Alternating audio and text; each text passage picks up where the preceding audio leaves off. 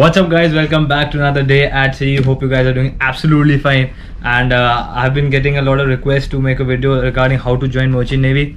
So I did my research, and before you quote me or claim me, I would suggest always do your research on the internet. Google, our best friend, has everything. Check out all the websites. I'll put the link to websites which are useful. And today we'll be talking about how to join Merchant Navy as an officer. So there are three ways to do it. One is through DNS, Diploma in Nautical Science.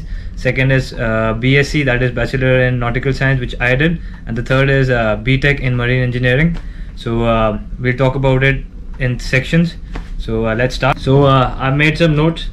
I did my research, and let's start with Diploma in Nautical Science. So it's a 1-year course, and it will be divided into 2 semesters, 6 months each, and then you have to do 18 months sea time, which is given by the company. So that is why being sponsored is really important for doing the DNS program. Then so some companies, they require more sea time, but that's good. You will gain a good experience from the sea time, and it's much better to sail than to just sit on land and studies, because studies are a bit boring, I would say. So let's start with the criterias, educational criterias. So you must be having PCM in your 10+2, and the minimum should be 65% in PCM and an aggregate of total 60%. Then there's another way. The other way is that suppose you've done a degree like BSc in physics, maths, chemistry, or electronics with physics. So you should have not less than 60% marks in the final year, and it should be recognized university. So make sure it's not just XYZ university with no recognition. Next is Btech. If you've done that, then again same thing, 60%, no less than that. And yeah, it should be from a AICTE or UGC approved college, and provided you must have done 10+2 with PCM with a recognized board, and not less than 60% marks in total PCM. Then next is we have age limit. So minimum age is 17 years and maximum is 25 years. So there's a relaxation for girls, which is for 2 years, and for scheduled caste and scheduled tribe, it's SC/ST, that is 5 years can be compensated. Then very important, English. So English, you should have more than 60% marks in 10 or 12 from a recognized board or university. And yeah, next we start with the physical and medical standards. So 6x6 in both the eyes, and please, if you are colorblind, you cannot join Merchant Navy. So you can do a test of yourself on Google. Just type colorblindness test and you can see. So you will get to know about it more. Then also there are particular medical criteria which you can find on DG Shipping website. I'll put a link in the description. So guys, there is IMU CET test conducted by the Indian Maritime University, and it is mandatory. Do not join any college which does not conduct IMU CET, and never join a college which takes you with if you have less than 60% PCM, because the companies won't come there and there will be no placement. So you will be stuck. You will just waste your money, and then you'll be just hanging around. I know a lot of people who got stuck like this. So please, I request you, do not join a college which takes PCM less than 60% and does not have IMU. Then you have to qualify the entrance test, and details will be in the IMU website. I'll put the link in the description. You should be unmarried candidate, and never do a DNS without sponsorship. Sponsorship is basically you give company specific exams before you go for your DNS program, so that the company will provide you with the 18 months sea time as required for the degree. And never pay anyone for sponsorship. Only pay for fees of the college and the application forms. So be aware of that. Some good colleges I know of are Anglo-Eastern Maritime Academy, Tolani, ARI, Delhi, IMI Noida, and TS Raman. But do your research. There must be more, because it's been a long time since I did all this. So that is what I did my research. So that is what I found good. And join reputed companies always. You can check the standard of the companies from the DG website, which the link is again in the description. And also the best way is to consult the pass outs from the college, the exact placement ratio and all of that. So they'll tell you the ground realities. So next we move on to BSc in Nautical Science, which I did, and it was good. I did actually Btech Nautical Technology from Tulani, because that time it was with affiliated with BITS Pilani, but now it's just IMU. So let's start. So it's a 3 years onshore program divided into 6 semesters, and the next one is 12 months at sea, which can be split into 6 and 6. But some companies, they want 18 months sea time, so it all depends on the company. Then eligibility criteria is the same as DNS. You should have PCM at least 60% and English 50% in 10th or 12th. Then medical standard same as DNS, Eyesight 6/6. Candidate should not be having night blindness or color blindness. So you can check up on that on Google. Then also there are standard medical requirements which are given by IMU in their website. So please check it out.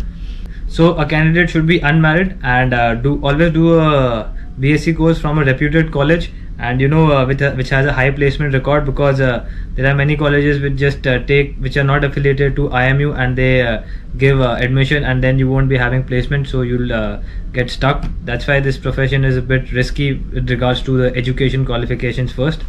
Then age criteria same, 17 to 25 years, and please note that some colleges have a different age criteria which can be decided by them, and the main age criteria is fixed by the IMU, but college affiliated to IMU can have the right to change the criteria with respect to the 12 marks and age. So do check the websites before joining any college for their particular criteria. Also, colleges will have their own exams. For example, Tolani, it has its TMI SATs, which I also gave. So based on that, they give you admissions. But some colleges, they give admission on the basis of 12th marks or the IMU on the basis of 12th marks and IMU rank. Then before joining any college, like I said, talk to the pass outs of that college, find them on Facebook, Instagram, and talk about the routine and all of the past placement records. Then best colleges for which I think are good are Tolani, then IMU campuses, you can check on the website, and TS Raman. Also guys, it's a humble request, do not join XYZ colleges without doing a research.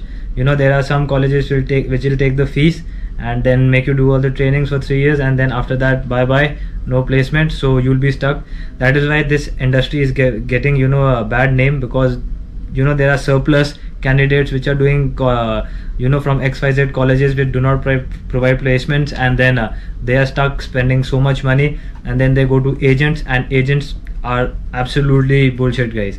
They do not care, and they will just take money from you, and then you'll be stuck. So please, it's my humble request, do your research, and always join a good college with good placement records. If you cannot join due to your criteria being not matched, do something else, because you'll be stuck here and you'll waste a lot of money. So guys, let's move on to the engineering side. So before I start, don't get confused between Btech Mechanical Engineering and the GME course. There are two different things. Btech Mechanical Engineering is done with after 12th, and there's another way of it, which is a lateral entry after you join in the second year of the course, if you have a diploma in mechanical engineering or marine engineering. So let's start with the criteria. So it's a 4-year program, and it's affiliated to IMU, and everything is IMU, like I keep saying now. So it is recognized and approved by DG Shipping and AICTE. So Tolani had the criteria like you do 3.5 years on land and half a year at sea. But some colleges, they do 4 years on land, and then you join as a junior engineer for 6 months, depending on the company. So that's one way to go about it. And I don't know now how it is, because like I said, it's been long since I did all of this. Yeah, so eligibility is 10+2 PCM 60% and minimum 50% marks in English in either 10th or 12th. So age limit again 25, not exceeding that on the date of commencement of training, but subject to DG Shipping's guidelines as applicable. Then medical fitness, eyesight should be 6/6, but power is allowed, which is permitted to ±2.5, and you should not be colorblind. Again, if you're colorblind, you cannot join the Merchant Navy. Then medical examination, same criteria as the rest, and you can find the criteria in the IMU website. So glasses are only allowed in the engine side. Then every candidate must clear the IMU CET examination, and based on your rank, you'll be given various colleges. Then let's go to the lateral entry scheme, which I was talking about. Lateral entry scheme is basically you join the college in second year, but the requirements are such that you should be having a diploma course in mechanical engineering or marine engineering with at least 60% marks overall, and you should have completed a diploma within the stipulated period of 3 years. Then also 50% marks in English, that's standard, and age limit is 18 to 26 years at the time of commencement of the course. Then placements in marine engineering sites are much easier as compared to the deck side, and you should have good marks and keep performing well, and you should clear all your examinations in the first attempt in all semesters, so that way it's a short placement guaranteed, and then you'll be good to go. Some best colleges I think are Tolani, then IMU Kolkata, that is DMET Kolkata, and some other IMU campuses. But again, do your research. Some colleges are good, some colleges are bad. Like I said, don't fall into the trap of the XYZ colleges which just give you which just take admission and then you are stuck there without placement. That's why I keep saying do your research. Placements for BSc and Btech will be conducted on campus, so the company generally start coming in the second year. Like for me, it came in my second year Maersk line, so I opted for this and then joined. And a few good companies I know of which come are NYK, Maersk, Scorpio, Tom, these Norwegian companies like Stena, Chevron, then Shell, British Petroleum, and Scorpio. Yeah, these are a few which I know are good, but there are many other good companies which you'll have to do research about. So guys, before we conclude the video, let me make it clear.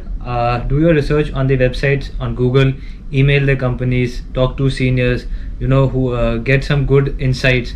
So I did my research, I can be wrong as well. Don't fall into the trap of agents. I know a lot of people who have fallen into that trap, and that's the end of their career, not even started yet.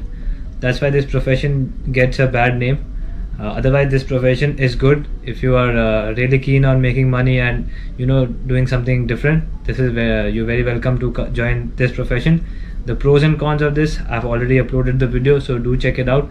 And so I'll be making another video of the GME course, the ETO course, and the GP ratings course in the near future. So I wish you guys all the best, and people who want to join the Merchant Navy are always welcome, and there's always negativity around, so let's spread some positivity by doing things in a right manner, by gaining knowledge, doing the research. So I hope you guys liked the video. If you did, don't forget to give it a thumbs up and subscribe to the channel, and I'll see you back in another video at another day at sea. Thank you.